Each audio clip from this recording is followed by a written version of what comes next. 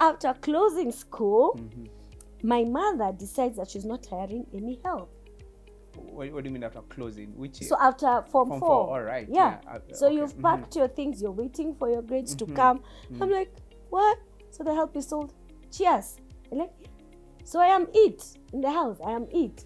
My brother is busy doing adventures uko with a bike. I have younger siblings, my sister Mudhoni and my brother. So I have to take care of those, I was about to put a word, those Kenyans as well. And I think that was also a defining moment for me, because then you get into, I'll call it quote-unquote roles of being a woman, you know, plan the meals, cook the meals, wash the clothes.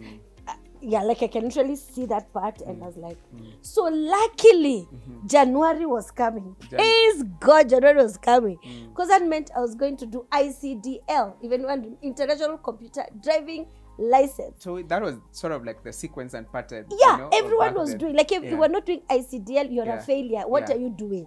3 things. ICDL, my mother, driving, and some. Not even my mother. Computer, that is. Jerry Kibinda decided, why? Here's the box. You live outside the box. She tells me, you're going to do secretarial. I was like, what in God's green earth is that? Why? Just because you're a secretary, you're making me go do secretarial? Heck no. And there was no democracy in that house. So turned 18 because my birthday is on January 3rd. And the following week, 10th, I think, I was in a secretarial college. Wow. One of the best at her time, which has still kept the momentum. Right. I'm forgetting what it was called, but when we remember, we'll insert it here. And I'd planned for a whole year. So it was, I mean, yeah, the course was a whole year, the diploma, but there was a quick diploma for 6 months. So there was a shorter course for 6 months. Let me tell you, I learned how to do, there's a course for English business. I learned how to type on the, you know, the manual typewriter. For Tata. That one, I could do 100 words per minute. That's on the commendable. Thank you very much, sir. I learned shorthand. I can still write some shorthand. So if I'm gossiping you, I'll be writing shorthand. Going to meetings with a notebook and you're writing your own language. Someone is wondering. Yeah, what notes so, I mean, I was very, but I was like, okay, fine.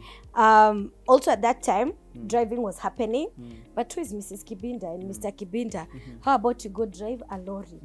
So I have a BCE. And I remember I went to then, it was called ICRA. Is that product placement?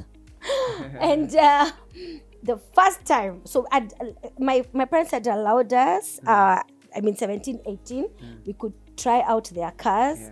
So not very new, but here's a Bedford. I'm very short and I'm driving this Bedford, and the first thing they put me on the road is that I almost went over the roundabout at Adams.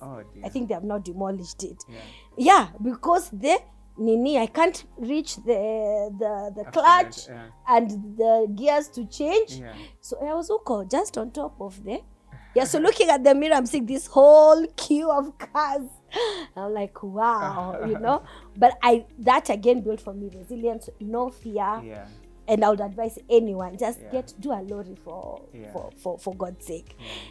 Then while at that, my parents employed me, and my first hustle was to sell kerosene. So they had a fuel pump at Dagreti Corner. So finish all these things and run in the evening or in the afternoon, depending on when class ends, and start selling fuel. So my grades came, my very strong C+ came, and I thought, hey, what are we doing? So we happened to pass by Daystar with my mother. I said, let's pick forms here. So we pick forms. And I make my application, including my testimony, because you have to get the testimony for the pastor.